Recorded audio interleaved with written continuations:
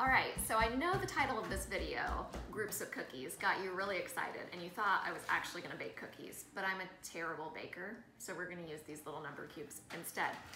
All right, so our problem is if we have 5 groups of 6 cookies, how do we find that? And we all know that this is gonna be 6 times 5, but sometimes when kids are counting 5 groups of 6, they do it in an interesting way. So I have my helper here.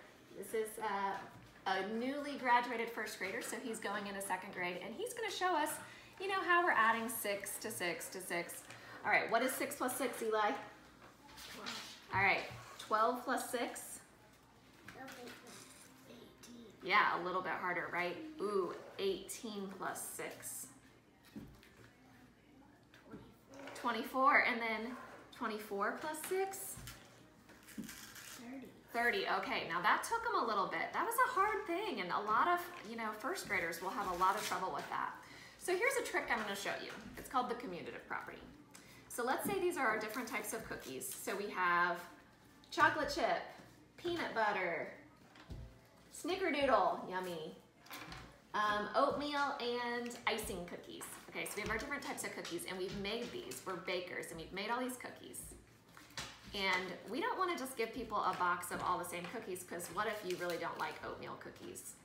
You know, my husband, Mr. Cox, really likes oatmeal cookies, but a lot of people don't like them.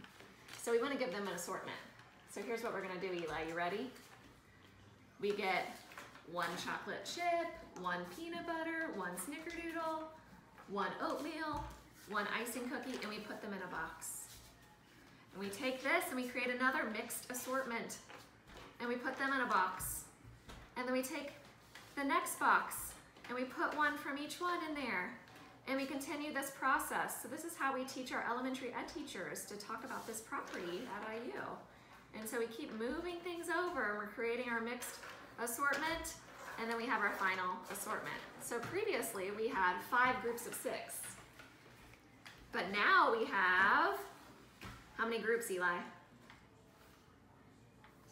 6 groups of 5. Now, is that easier for you to add? Can you count by 5s? 5, 10, 15, 20, 30.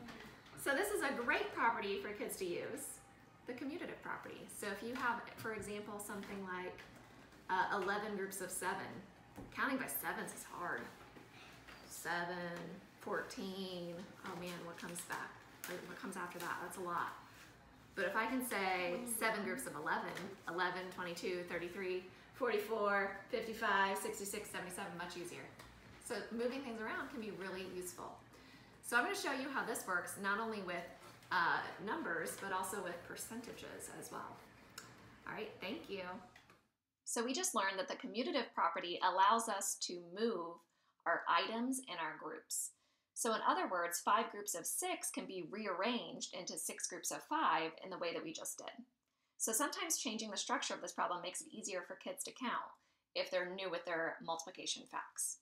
So as a recap, we took cookies and we put them in different boxes. So this one shows that if we had 3 groups of 5, it's really the same as 5 groups of 3.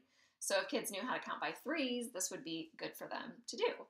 But it's just nice to see that we can change the structure. So some of you might be wondering, okay, this is great for 1st and 2nd graders, but what about middle school students, high school students, even adults? So here's what I'm going to show you today, percentages. So remember, percent, cent means 100, right? So we have dollars and cents, we have century. This stem, cent, means 100. So 25% really means 25 over 100.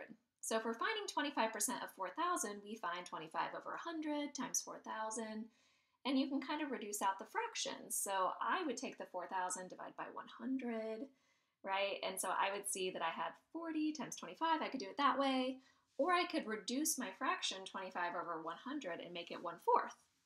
And 1/4 times 4,000 is 1,000. So we can get that right away. Some of you like to use decimals. It doesn't matter how you find this. But here's the cool thing. You can do percentages using the commutative property. So we know 12% of 3,000 is 12 over 100 times 3,000. And we can rearrange fractions. So we can make this 3,000 over 100 times 12 instead. which is really 3,000% of 12. So 12% of 3,000 is really the same as 3,000% of 12. What?